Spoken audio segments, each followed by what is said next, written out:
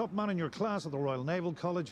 Top man of the last 10 years. According to Admiral Kennan, you're the belle of the ball, aren't you? So, if you're headhunting for MI5...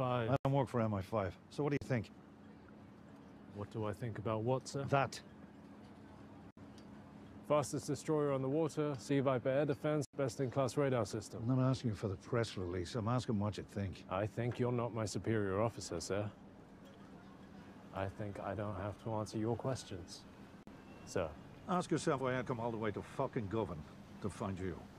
Why would I, and I'm the busiest man you ever met, spend hours talking to your commanding officers, your college instructors, and every other bud cunt you met along the way?